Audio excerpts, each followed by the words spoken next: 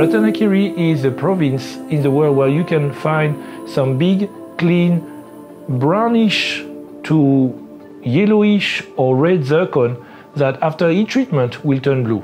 If the place on this zircon are world famous, actually the area is very poorly known.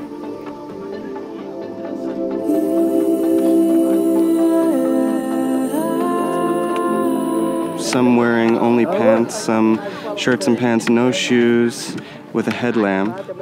And then they're coming down, filling up buckets with dirt. They come back up and then they winch up the buckets and then they drop the buckets in piles and then they're just sitting on the ground going by hands. I'm guessing it's providing, it's providing for all the families of all the people. I mean, you can see there's wives here, there's little kids here. Yeah, this is a family affair.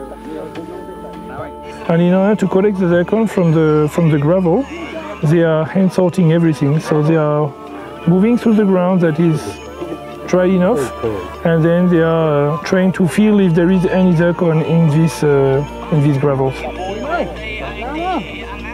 After witnessing the mining for about 1 hour and a half, we're able to see some sample from this group of Khmer miner. You have about 40 people mining here, about 19 different pits.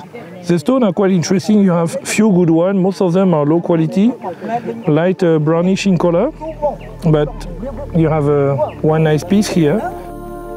The fascinating thing about the zircon from Ratanakiri is that most of the zircon going to the trade are blue zircon, but all the stones that are coming out of the ground are yellow, orange, brownish or red. Actually, in order to produce this blue zircon, the secret is heat treatment. So heat treatment of zircon is something that is very traditional, that was done for more than 50 years in the area. So here we are in Ratanakiri province, witnessing some zircon heat treatment. Here the burner puts some stone in a crucible, and using a blower on a traditional Thai kiln furnace, he is heating the stone.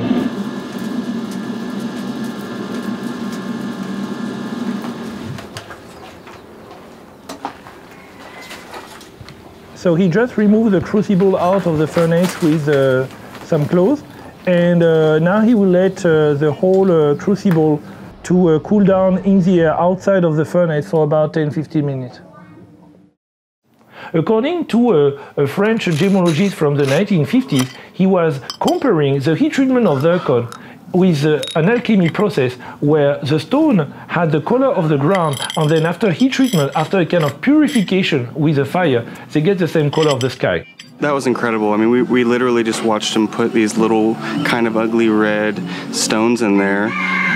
Within an hour, he pulls them out. They're beautiful, clear blue, like sky blue gemstones. I mean, yeah, they're ready to go. So that was incredible. It's kind of magic because the stones that were brown or orange or red before heat treatment, most of them will turn blue. Most of the zircon, blue zircon that you have in the trade around the world, some stone from small size to very big size over 100 carat, most of them were mined from Ratanakiri. But currently zircon mining is going quite low because there is very few place remaining now for forest and also for mining. So actually here it's not really a conflict between mining and environment. The miners are in conflict with the landowners and with the farmers and the plantations.